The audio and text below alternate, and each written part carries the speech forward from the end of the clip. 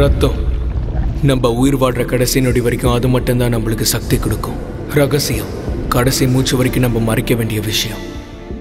Vampire உலகத்தில் ரத்தம் ரகசியம் ரெண்டுமே ஒன்று தான். ரத்தத்துக்குள்ள கதைகள் இருக்கு, அனுபவங்கள் இருக்கு, எண்ணங்கள் இருக்கு. மரணம் இல்லாத வாழ்க்கை வாழ்கிற வரைக்கும் அவங்களுக்குள்ள இதுதான் இருக்கும். வாம்பயர்ஸ்க்கு தேவையான விஷயமே ரத்தம் மட்டும்தான்.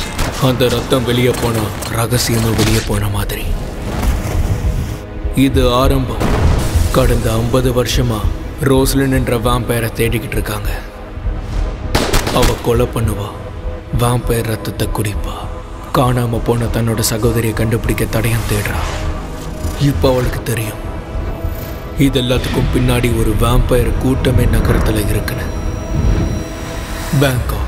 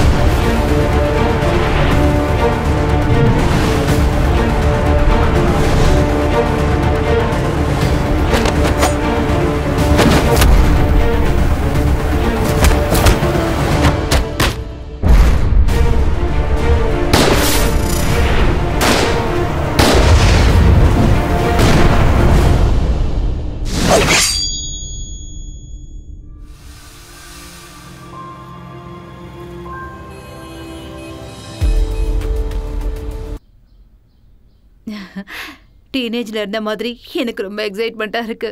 உனக்கு நோப்? அப்படியே துள்ளி குதிச்சு டான்ஸ் ஆடணும் போல இருக்கு. ஏதாவது ஆக்டிவிட்டிஸ் கொடுப்பாங்கன்னு நம்புறேன். சும்மா உட்கார்றதுக்கா என்னைக்கு இன்வைட் பண்ண? நான் உங்களை இன்வைட் பண்ணல. இது ஒரு செமினார். ஆஃபீஸ்ல இருந்து எல்லாரும் வந்து கலந்துக்கணும். அப்படியா? கம்பல்சரியா? எனக்கும் இங்கே வர விருப்பம் இல்லை. உண்மையாக சொல்லணும்னா இங்கே கூட்டமாக இருக்கு, யாரையும் எனக்கு தெரியாது. அதான் நான் இருக்கேன்ல.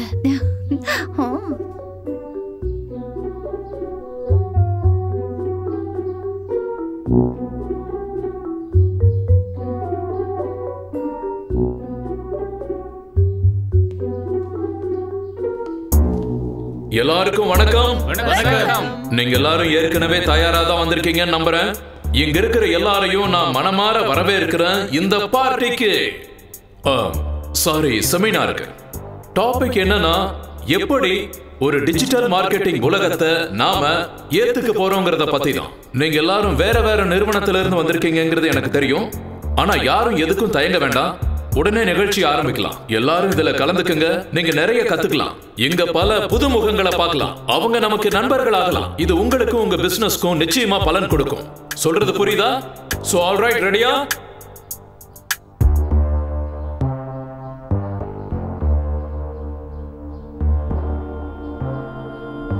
நான் அவளை கொல்லணும்னு ஆசைப்படுறேன். அத நான் தான் செய்வேன். ரோஸ்லின் லேசுப்பட்ட ஆள் இல்ல. இப்போதைக்கு அவ நம்மள கவனிக்க கூடாது, அவ்வளவுதான். அப்புறம் அந்த சோடா புட்டி, அவனை நல்லா பயன்படுத்திக்கோ. அவனை நெருங்க பாரு, அவன்கிட்ட பேச்சு கொடுத்து பாரு. அப்புறமா வேலையை செய். ருசியா இருக்கும். புரியுதா? புரியுது.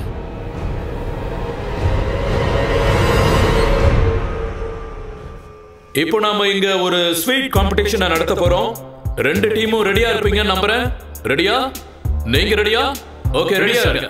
பாஸ் மேம், இதுல ரோஸ்லின் ஜெயிப்பால? ரெண்டு பேரும் பொசிஷனுக்கு வாங்க. பக்கத்துல வாங்க, இன்னும் பக்கத்துல வாங்க. எல்லாரும் கை தட்டி உற்சாகப்படுத்துங்க. அப்படிதான். கிட்ட வராங்க. இப்ப ரெண்டு பேரும் பொசிஷனுக்கு வந்துட்டாங்க. இப்ப ரெடியா? ஓகே ரெடினா ஆரம்பிக்கலாம். 1 2 ஆரம்பிங்க. பலத்த கரகோஷங்களோட இவங்களை ஊக்குவிப்போம். கால் எடுத்து வைங்க.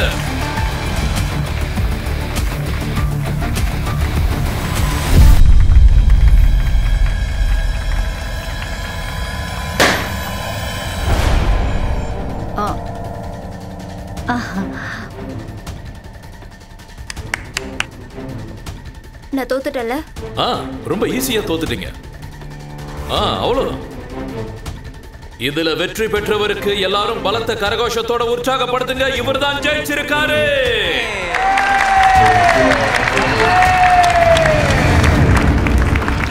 மிக்க நன்றி. என்னாச்சு ரோஸ்லின்? ஏன் சீக்கிரம் வந்துட்ட? எனக்கு இதுலலாம் இன்ட்ரெஸ்ட் இல்ல, அதான்.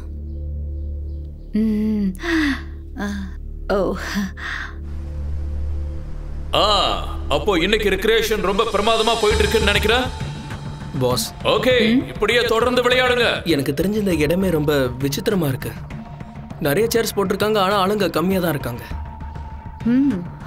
இப்போ அடுத்ததா வர போறது யாருன்னு பார்க்கலாம். யாரு? Mister mister mister no பச்சாய். Mister no பச்சாய்க்கு பலத்த கரகோஷங்கள். மிஸ்டர் நோ பச்சாய் இங்க வாங்க. இந்த இடத்துக்கு வாங்க. எல்லாரும் கை தட்டி உற்சாகப்படுத்துங்க. மிஸ்டர் நோ பச்சாய் ப்ளீஸ் வாங்க. தயங்காதீங்க, வெக்கப்படாதீங்க, ப்ளீஸ் வாங்க. அப்படிதான். இப்படி வெக்கப்படுறீங்களே, நீங்க வெக்கப்படுறீங்களா இல்ல உடம்பு சரியில்லையா? ஏன் இவரை தேர்ந்தெடுத்தோன்னு எல்லாரும் யோசிக்கலாம். காரணம், இவர் தான் ரொம்ப குறைவான ஸ்கோர்ல இருக்காரு. ஓகே மிஸ்டர் நோ பச்சாய், நீங்க பொதுவா எக்ஸசைஸ் பண்ணுவீங்களா? அது எப்பயாவது பண்ணுவேன். எப்பவாவது பண்ணுவீங்களா? ஓகே, இந்த ரெக்ரியேஷன்ல ரொம்ப குறைவான ஸ்கோர் வாங்கி இருக்கிறதால உங்களுக்கான பனிஷ்மெண்ட் இதுதான். 100 முறை இதை நீங்க பண்ணி ஆகணும். 100 வாட்டி பண்ணணுமா? ஆமா, 100 முறை பண்ணிதான் ஆகணும். நீங்க ரெடியா? இது கடினமான வேலை. கை தட்டி இவரை உற்சாகப்படுத்துங்க. மிஸ்டர் நோ பச்சாய், நீங்க ரெடியா? ரெடினா ஸ்டார்ட் பண்ணலாம். ஓகே, ஆரம்பிங்க. 1 பேண்ட் ஸ்டக் ஆகுது போல இருக்கு. பரவாயில்ல, முயற்சி பண்ணுங்க. 2 3 4 5. ஓகே, நீங்க ரெஸ்ட் எடுத்துக்கோங்க. பாவம், அதுக்குள்ள வேர்த்து கொட்டி மனுஷன் படபடப்பாயிட்டாரு. இன்னும் ஒரு 5 முறை பண்ணலாம். சரி. ஓகே, ஆரம்பிங்க. 1 2 3 4 5. ஆல்ரைட், போதும் போதும் போதும், நிறுத்துங்க. ஓஹோ, மொத்தமா 10 முறை நீங்க ஸ்பாட் பண்ணிருக்கீங்க, அவ்வளவுதானே? அதுக்கே உங்க ரத்தம்லாம் பயங்கரமா கொதிக்குது போல இருக்கு. எதுக்காக இங்க எல்லாரும் நம்மள சாப்பிடுற மாதிரி பார்த்துட்டு இருக்காங்க? எனக்கு ஒரு மாதிரியா இருக்கு. ஒருவேளை இங்க இருக்கிறவங்களே நான் தான் கியூட்டா இருக்கணும் என்னமோ. Okay, thank you mister no பச்சாய். மறுபடியும் இவருக்கு பலத்த கரகோஷங்கள். தேங்க்யூ. நான் அப்போ 100 பண்ண வேண்டாம்ல? அதெல்லாம் வேண்டாம், நான் சும்மா விளையாட்டுக்கு சொன்னேன், அவ்வளவுதான்.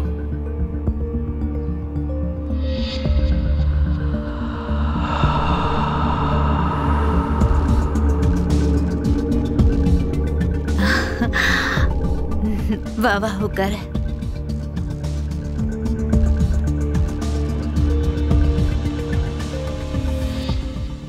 நீ நல்லா இருக்கல்ல? யா, நல்லா தான் இருக்கேன். நீ என்கிட்ட இந்த மாதிரி கேட்கறது ஆச்சரியமா இருக்கு.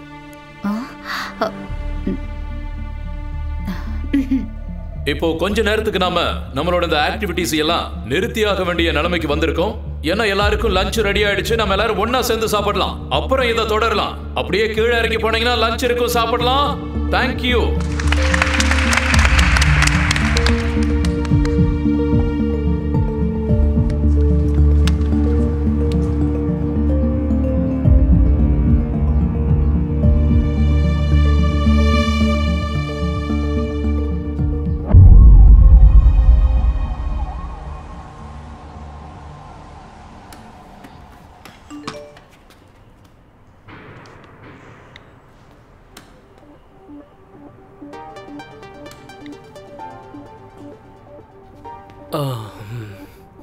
மிஸ் வான் மறுபடியும் மெசேஜ் அனுப்பியிருக்காங்க.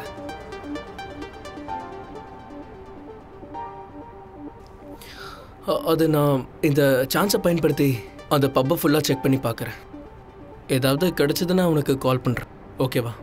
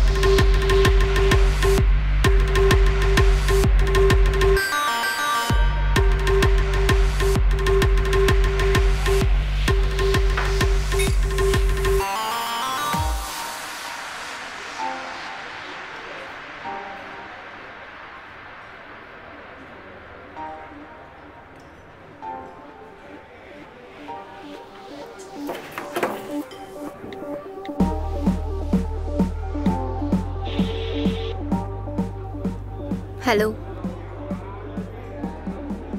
ஸ்கெட்சில் பார்த்த ஆளை தான் நான் இப்போ கண்டுபிடிக்க போகிறேன். உன்னோட அந்த மிஸ் வான் எங்க வரல? ஏய், என்ன பார்க்குற? ஓ, அவங்க இன்னும் இங்கே வரல. இன்னும் கொஞ்சம் நேரத்தில் வருவாங்க.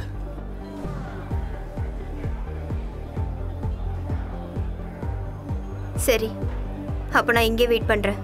நீ அங்கேயே அவளுக்காக வெயிட் பண்ணிட்டுரு. இப்போ எதுக்கு அங்கேருந்து என்ன அப்படி பார்க்குற? அப்படிலாம் ஒன்றும் இல்லை.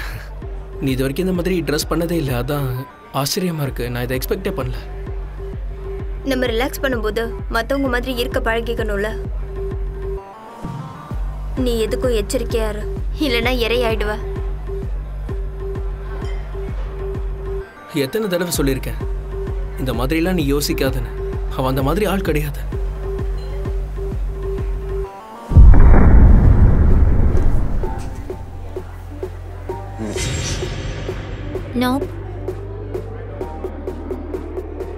மிஸ் மேன், என்னாச்சு? ஏன் அப்செட்டாக இருக்கீங்க? என்னமோ தெரியல, எனக்கு குடிக்கணும்னு தோணல. இங்க நிறைய பேர் இருக்காங்க, நம்ம வேற எங்கேயாவது போலாமே. எழுந்து வா.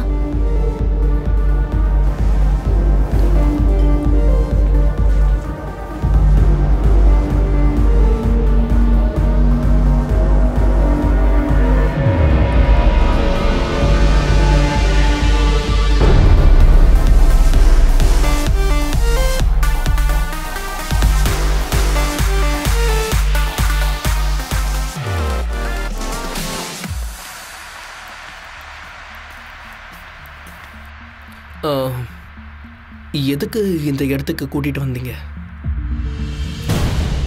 எதுக்கோ எச்சரிக்கையாரு, நீ அவளுக்கு இறையா கூட மாறலாம்.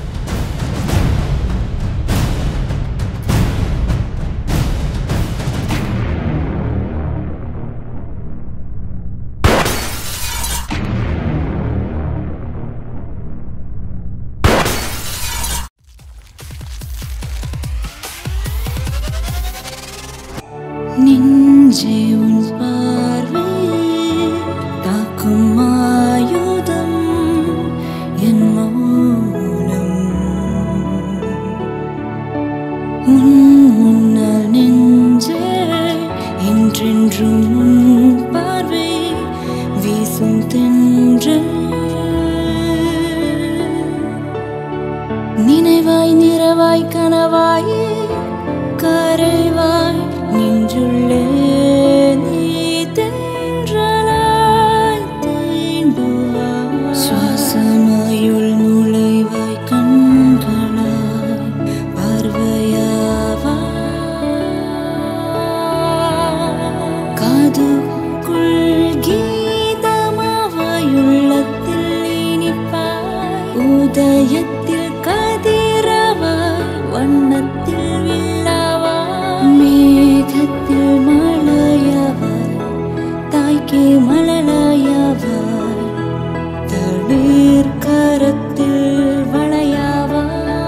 காதுக்குள் கீதமாவாய் உள்ளத்தில் இனிப்பாய் இதயத்தில் துடிப்பாவாய் புது ரோஜா என்றும் பூக்குமே என்றென்றும் பூக்குமே காதல் சொல்லும் வாசமே உன் பார்வை வேண்டுமே